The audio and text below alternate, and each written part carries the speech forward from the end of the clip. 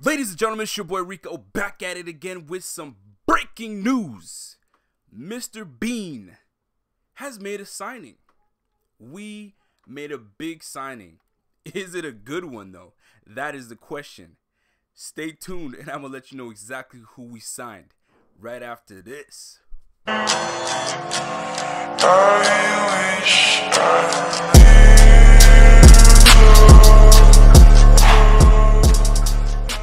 Breaking news, we have signed center/guard Spencer Long. Y'all are probably wondering like, who? Spencer Long? No, don't even try to guess. I'll just tell you who it is. Spencer Long, through trades during the draft with the Dallas Cowboys and the Redskins picked up Spencer Long with the 78th pick. Center from Nebraska, a Husky boy, 6'5", 320. That's a big boy. You know those country boys can eat. Those country boys can haul, right? So, I don't even know where to begin. Spencer Long isn't that guy that stands out, okay?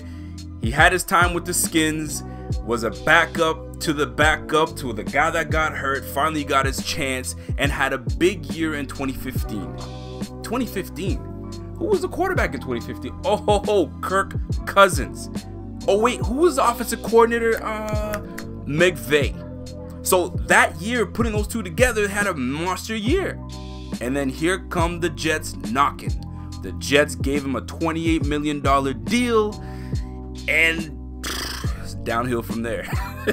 My man only did a year with the Jets, and the Jets said, you got to go. You couldn't protect Sam Darnold, you couldn't protect McCown. It just wasn't looking good. Now, it's not just on Spencer Long.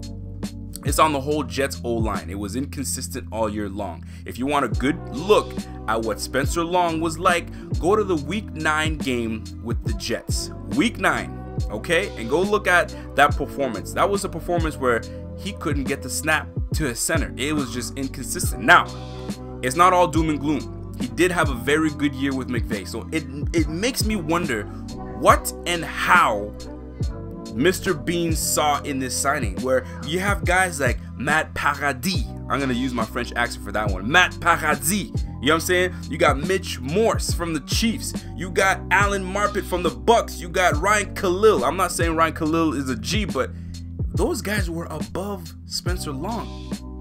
And we have a Bodine that was hurt last year. So I beg you to, I want y'all to think about this. Why did we make this signing?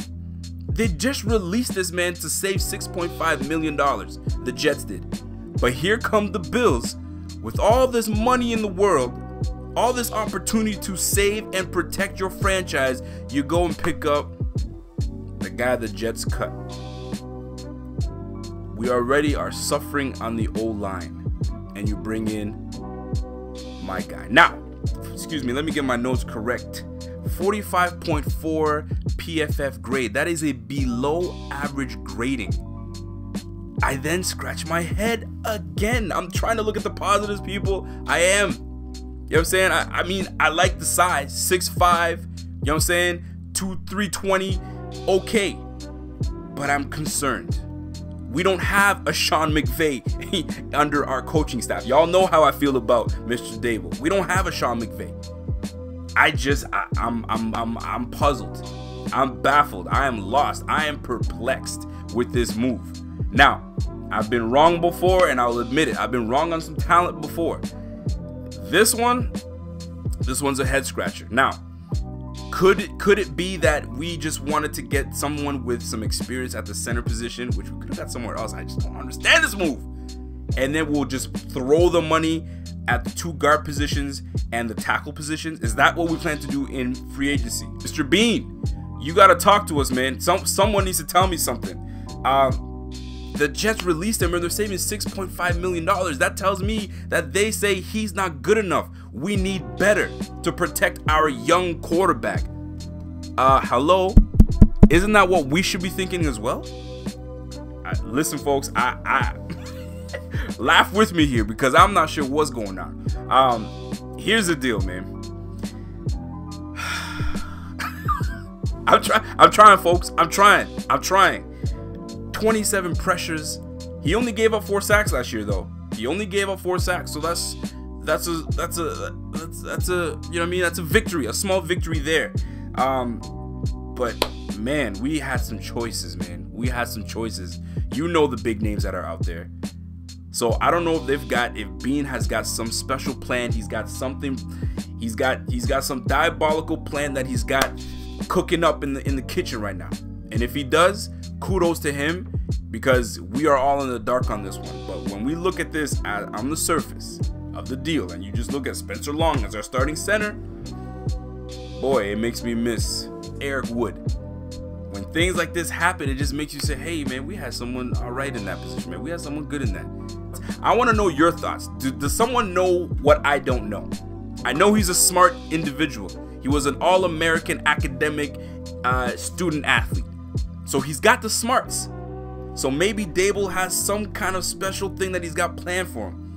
But to me, you need your dogs, you need your athletes, you need your guys that, you know what I mean, that are consistently good, especially at the center position. Especially at the center position. We have a young athlete in Josh Allen. Y'all gotta save him, man. I'm questioning this move, man. I'm questioning this move, but I gotta trust the process. So if this is part of the process, I'm gonna have to wait on this one. I'm gonna have to let this marinate. I'm gonna have to let this marinate. So y'all listen to me. So this is it, man. Spencer Long has signed with the Bills on a 3-year deal. More to come. I'll promise you that. Let me know exactly how you guys feel about this deal. You like it? Do you not like it? Are you indifferent? You're not sure?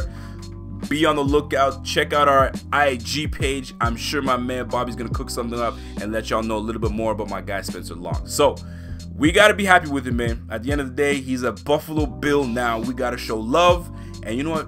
Maybe he's one of those gems. Maybe he's a gem in the rough.